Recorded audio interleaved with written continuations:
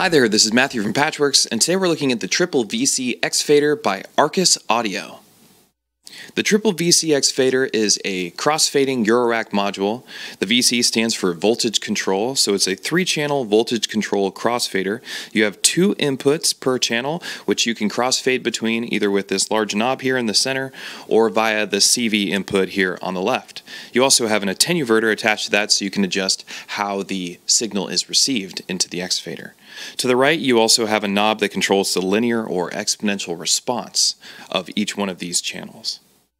The Xfader is normalized to the next channel, and patching to the output will break that normalization.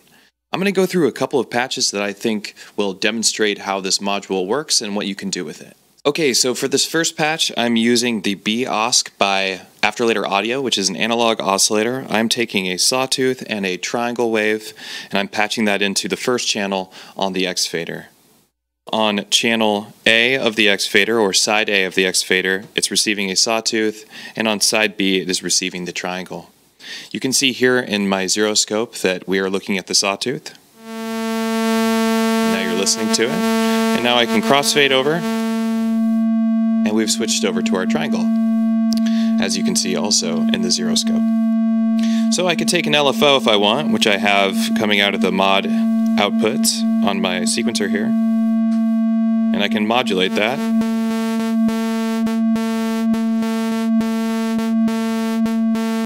Which is cool.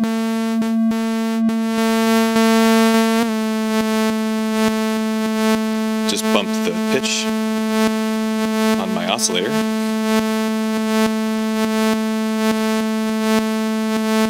So that's one useful way of using the Triple Xfader, and one of the more obvious ways to use it. Okay, so something a little bit more interesting is taking the pulse wave and patching that into the crossfade input. So this pulse wave is going to crossfade for us, and because the pulse, the saw, and the triangle are all coming from the same oscillator, they share the same phase, so they will work very well together, or perfectly together, in fact, and it will create a new wave shape.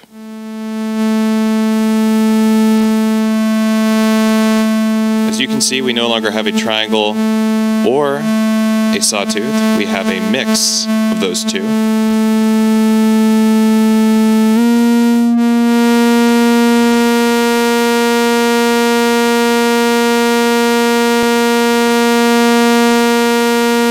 So now we're doing wave shaping with the Triple VC Xfader. Another cool feature. Okay, let's carry on. So while I have this wave shape patch patched up, I'm going to show you how you can use the Triple VC Xfader as a regular old Triple VCA with a linear or exponential response.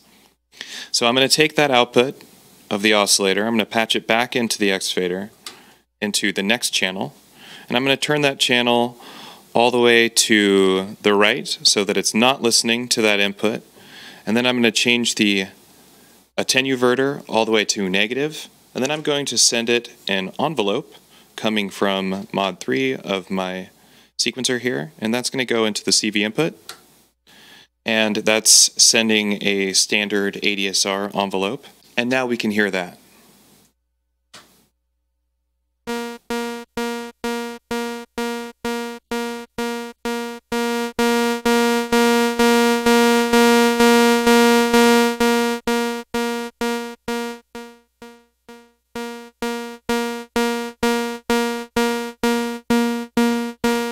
So now I have a wave shaping tool and a VCA all in one module.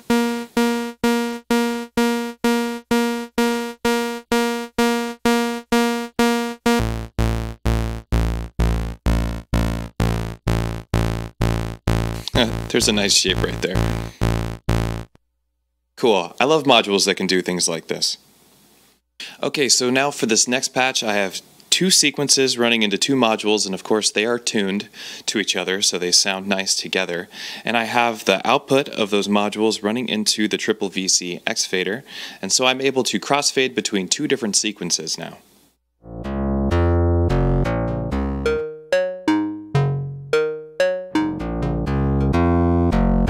If I set the response to an exponential response, there'll be more of a dead zone in the center, so it's a lot quieter here.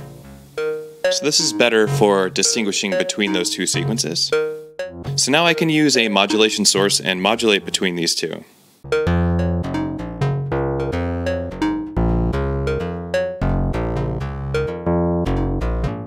If I run that output into a reverb, it mixes them together really nicely.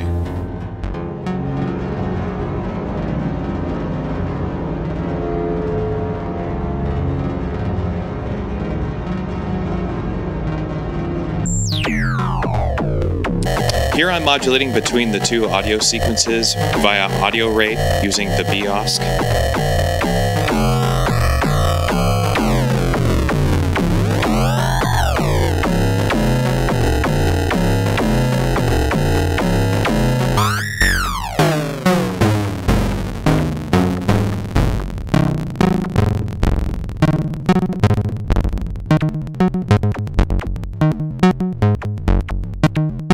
Okay, for this last patch, I'm running two different modulation sources into the VC Xfader, one from the BOSC and LFO mode, and one from my sequencer over here. And then I'm taking that modulation source and running it into the fold input on my loquelic iteratus, which is a complex oscillator. I'm running the audio output from my loquelic iteratus back into the Triple VC Xfader and using the VC Xfader as a linear exponential VCA. So let's have a listen to that. So right now we're on the A side of the modulation source, which is the nerd sequencer's LFO output. And now we're using the modulation source from the BOSC, which is a sawtooth wave. And now in the middle here, I have kind of a mixture of the two, which makes for a cool sound. And I can also modulate the two of those. So I'll take this triangle wave and modulate between the two modulation sources.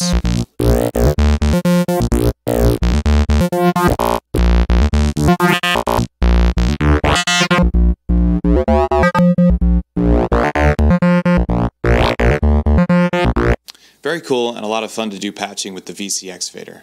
Well, I hope you enjoyed this demo of the Triple VC Xfader by Arcus Audio. I'm Matthew from Patchwerks, and I'll see you next time.